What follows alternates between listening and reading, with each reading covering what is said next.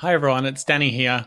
Another Seesaw tutorial for you today. This time I'm going to show you how you can create your own drag and drop style activities in Seesaw. So the first thing you want to do is go to your green add button and assign an activity. And once you're in there, you want to create a new activity. And for the purpose of this one, I'm just going to create an activity where students have to put something in the right alphabetical order. And my instructions. So I'm just going to say, move the objects around and put them in the right alphabetical order. Now, I want to be able to add some icons here as well to help our visual learners. So there's this Seesaw icon shortcut, which I'll link in the description below, which allows you to actually put the icons in the activity description. So I want to use two of these. So I want to use the tick one, which is check. So I'll type it exactly like that.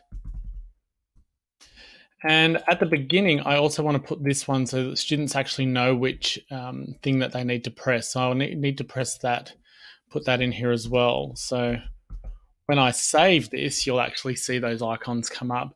So obviously you can add your voice instructions, but for this one, what you want to do is add a template for student responses. So you press on this and you go to drawing.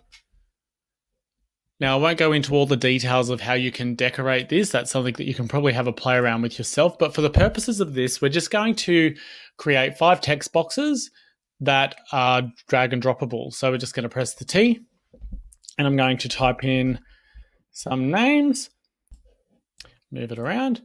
There we go. We can change the style here. So I'm just going to make it all newspaper and I might make it red. All right. So let's add our other ones. It should follow the same text type that I've just used there. Yes, it has.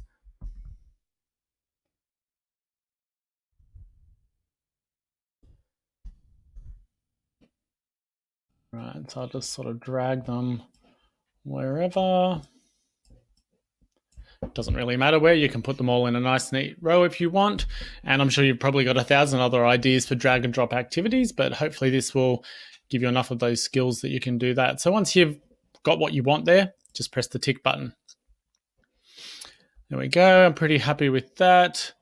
Obviously with your more options, you can add some notes that are only visible to you.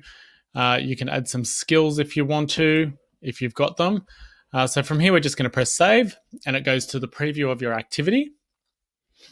And you can see there's the icons that I typed in before and they're there.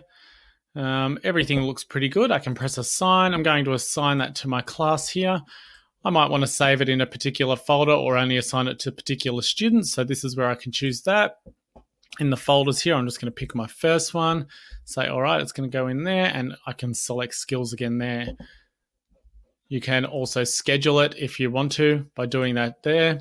And we're just going to assign it to the class. So once you've done that, you can go back to your class and you can see that that activity has been assigned. And from the student's view, what they will see is the red one above the activities. And I just need to tap that and I can read the instructions. I can listen to the teacher instructions if they're also there. I just want to hit add a response. And it should take you straight to that template.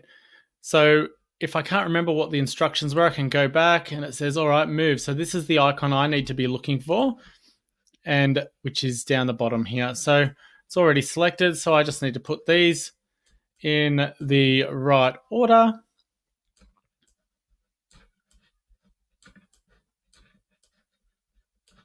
Doesn't have to be perfect for this example. Press the tick. You might want your students to add a caption or something like that, which is pretty simple. And that's pretty much it. So that's how you create your own drag and drop activity. If you do create some of these, it's a really great idea to share them with the wider Seesaw community. That way students and teachers from around the world can use the activities that you've created. You can probably go in there and find 1,000,001 activities that you could use tomorrow. Right? Hope you've enjoyed this Seesaw tutorial. Catch you next time.